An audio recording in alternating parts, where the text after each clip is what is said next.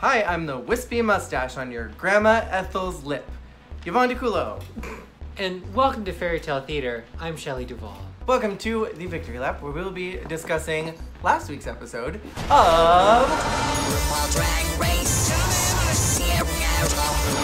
So last week we missed our review. We were just very heartbroken about Miss Cracker leaving the competition. We were in mourning. So the thing that I want to steal from this episode is Asia saying, I thought I was the very last woman. I think I'm gonna use that like forever anytime that I get into any makeup. I am the last woman. My overall reaction to this episode was just sort of meh. It started out kind of weird with the pancake face brunch challenge. I was really stoked that it was gonna be like a cooking challenge or something, but then they didn't even end up eating the food that they presented. They took one of the extra pancakes, cut 4 morsels off, and just gave those to like Cheyenne Jackson. Crumbs. Well, and Crumbs. that was the other thing. They had Cheyenne Jackson come on. Iconic. But they had him come on to like judge the pancake contest. But there was something so off in the editing. I'm also gonna say I think a lot of it is just that we are sorely missing like Monet exchange. Monet brought a vibrance to the workroom and everything that doesn't happen on the main stage. I really felt the absence of. So I think more than anything that for me this episode was defined by a lack of Monet. I didn't shave down here. I was really disappointed by this mini challenge because it wasn't puppets. Everybody loves puppets except for this season. Nobody loves puppets this season. Nobody loves puppets this season. Then moving on to the main challenge, the girls were tasked with creating their evilest evil twin and presenting that on the main stage, as well as the idealized version of themselves. So it was a challenge where you're supposed to kind of bring out your split personalities. Your inner saboteur. A lot of people were upset about the fact that RuPaul said the bipolar express, which, like, I'm not bothered by as someone who does struggle with mental health issues, as someone who understands that drag is irreverent, as someone who understands that the intent is not to make fun of mental health, but to make a pun. RuPaul and Michelle's podcast is sponsored by Talkspace, which is a online service that you can connect with a therapist with. So RuPaul is in the know about mental health. So I don't think the intent was malicious at all. And I think that people that are trying to make it a malicious issue are trying to find something to be upset about. So let's talk about the main stage looks. At the end of the day, a design challenge. Cameron did a very similar silhouette for both her good and evil looks. There was like the Water Tribe kind of a look, and then there was like the Skyrim. Skyrim is for the Nords, Forsworn type of a look. They were 2 sides of the same coin, which was that warrior princess thing, but it was just, you know, that good warrior princess from, you know, the good tribe. But then there was the antagonist tribe where it's the warrior princess that's trying to kill the good princess. So they totally connected for me. I think the problem was twofold. They were interesting ideas, but they didn't take it far enough in either direction. There was something about it that was very cosplay on a budget, and it didn't seem like Cameron. It felt more like I'm gonna hide behind this character and concept. For Cameron to have excelled in this, I feel like she really needed to dig into her aesthetic that she ascribes to, which is that muscle Barbie aesthetic. The biggest problem for me with Cameron is that she seemed disconnected with the runway. And then her whole audio track kept talking about being a muscle Barbie, and neither of her looks had anything to do with that. And then we move on to Eureka, who did 2 different plaid numbers. Her pink one was cute, I will totally give it that. But then you move on to the Divine inspired one, and I didn't quite understand why her evil side looked like Divine. Divine was kind of gross, and Divine did some shock factor things, but Divine wasn't evil. She did very much a Cher and Clueless reference with her first look. It was like Cher and Clueless meets Elle in Legally Blonde. I didn't see the Divine inspiration myself. Everyone else did. Everyone else did, but I didn't. It really just looked like Eureka. It was Sandy. It was Sandy and Grease. Like, darken the eyeshadow, put some, you know, some leather on it, and now she's a bad girl. It just didn't read Eureka to me. I don't see Eureka as a cutesy schoolgirl type character, so it didn't translate to me. I wonder if that was gonna be like her Divine look, if she was gonna do Snatch Game with Divine still.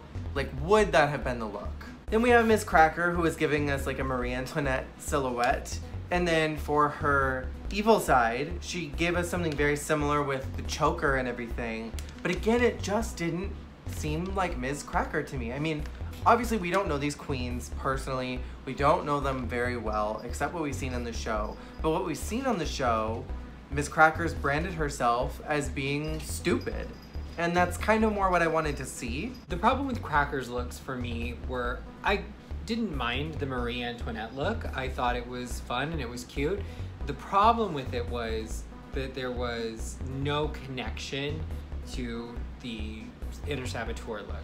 On the other side of that though, it was a little too literal. I did love that headdress, I will say, and that was about the only thing I enjoyed about her second look. Miss Cracker brought headdresses back this year. She said, I'm going to give you headdresses. The house down. You don't need them. Maybe you don't want them, but I'm gonna bring them. Moving on to Aquarius, who had my favorite looks of the night. She had a lavender look for her first one, which was super avant-garde. And lime.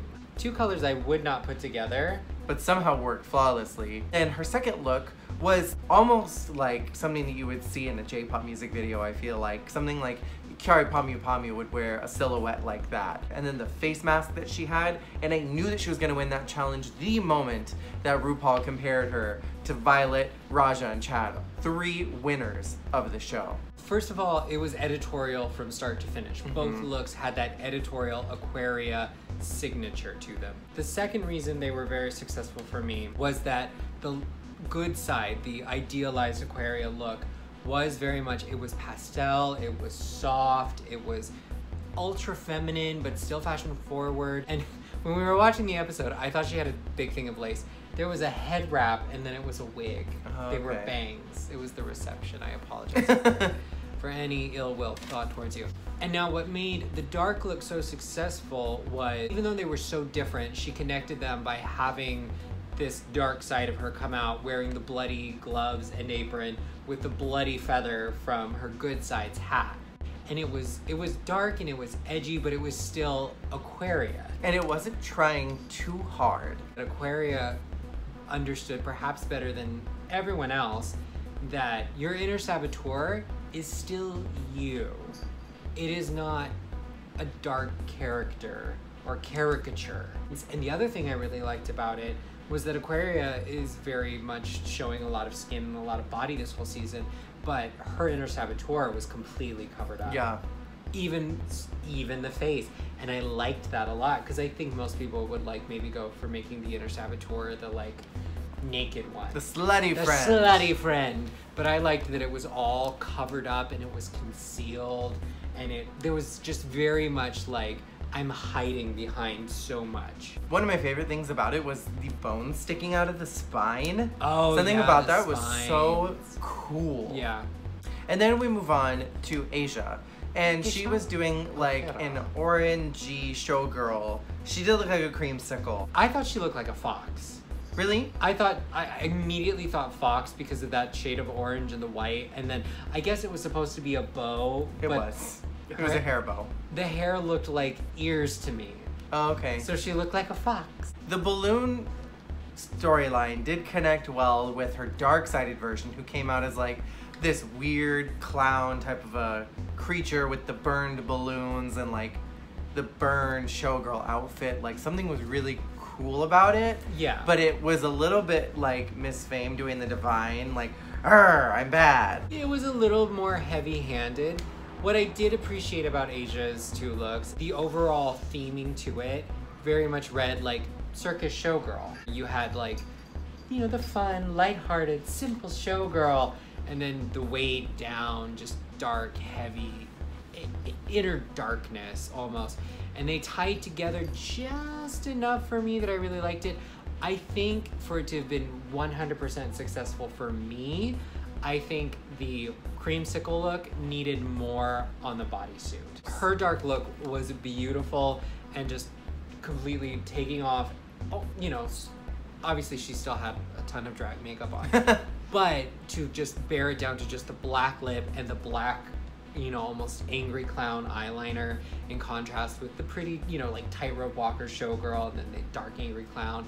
It was a great second look for me and I really enjoyed it. I just wish there had been some sort of like long train or more like long elements or high feathers to the showgirl look so that everything with the showgirl was very up and bright, and then it was all down with the inner saboteur look. I just want to know where she got the helium. Overall with the challenge, I think I wasn't feeling it as much as I wanted to. I really wish that somebody had gone for more of a sad inner saboteur and someone more personification of like depression. I think the overall problem with this challenge was that I don't think they totally got it. I felt like everybody else was just sort of like, it's, you know, it's good twin, bad twin, when it was more than that. It was personifying that voice in the back of your head that tells you you are not enough. It's personifying that part of you that always struggles, that part of you that holds yourself back. It's your inner saboteur.